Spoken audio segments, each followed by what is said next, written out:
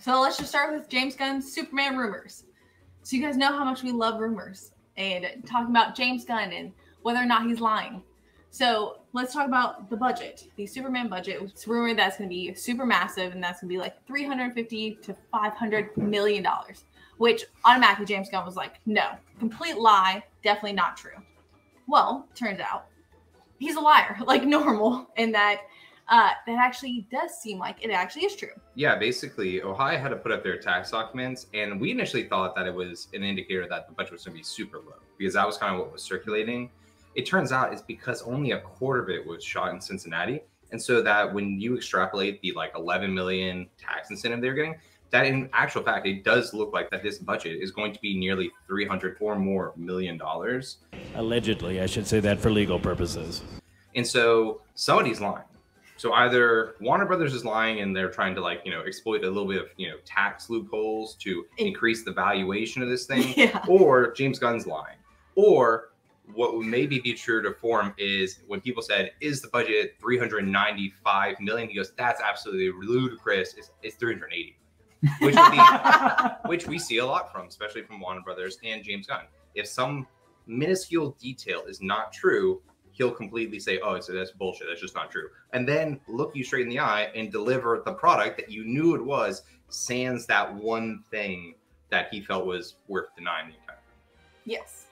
Because it seems like there's always that one loophole, whether it's like, oh, a number too high or number too low. That he's like, okay, well, that's just ridiculous. No, that couldn't be true. Where would you get that? Which is also how it also seems like he's lying, because he instead of saying like, no, of course that's like way too high budget, he was like, well, where would they get these numbers? Who's leaking these numbers? It was more the fact of like, why would they know our numbers? Yeah.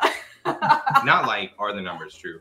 And I think the reason we want to talk to you guys about what's going on with the Superman legacy, now known as just Superman, is because it feels like something is not above board. It feels like a lot of people are going to be disappointed, and you hear all these different machinations going on, but it does feel like it's going to be fans that are going to be the ones to get shafted, because nothing coming out of Warner Brothers about this film makes sense. And so one day they're saying that it's going to be a Superman film. Now it's coming out that it's going to be an ensemble film. But don't worry, these characters aren't going to be just cameos. They're going to be fully developed, which tells you it's probably not going to be that much of a Superman film. And with all these rumors, there has been an alleged plot leak. And they're saying that the story for Superman now is going to be very similar to Batman vs. Superman, which, of course, James Gunn came out and said that's just not true. But the leaks are pretty convincing. The leaks are that you're going to have Lex Luthor actively turning the world against Superman, and that members of the, I guess, newly formed Justice League are going to be going out of their way to try and, stop Superman. And so it's going to be a Superman vilification story, which is pretty spot on and is pretty similar to Batman versus Superman. Yeah, I was saying, does it sound similar? Does it sound familiar? Because I'm pretty sure we've already watched this movie. Which, of course, already James Gunn has said, no, but you guys, how much do you believe him anymore? Because I feel like he consistently lies. And if any single part of that statement is off, then he's going to say, no, it's not true. Because for all we know, it could be that you're saying one of the wrong characters he's going to fight, or you're actually missing someone. I don't even think it's lying. I think James Gunn was told to go, by Warner Brothers, was told to go out there and tell everybody what they want to hear. And this is why I'm so fascinated by this, other than being a huge Superman fan. I don't believe that there is an earnest attempt to make a good Superman film, let alone an expanded DCU. I don't think there will be a DCU. I think that we might get a couple films. I think that what we're witnessing is the worst example of when corporate interests usurp fan properties and use them to increase their valuation ahead of a sale.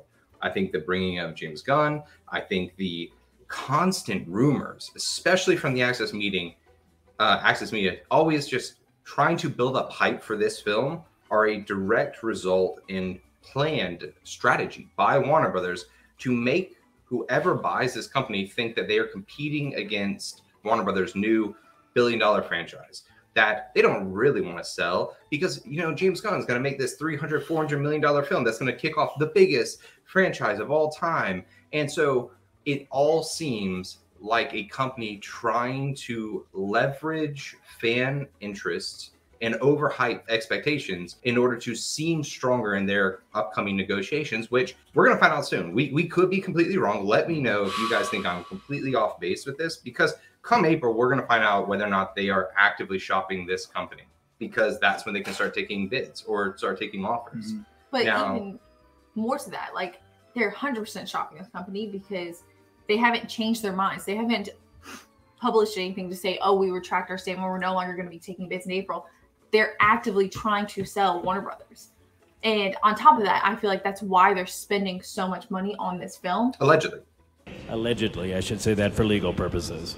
That doesn't mean that they spent this money. That just says that what's been budgeted. We don't know. That's the thing. There is nothing concrete about this film. At this point, if this film comes out and it's the most expensive superhero film in history, I wouldn't be surprised. If it comes out that it's the cheapest superhero film in the history of superhero films, I also wouldn't be surprised. And sadly, neither one of those would alleviate my fears that this is a tool to get Warner Brothers a little bit more money on a potential sale.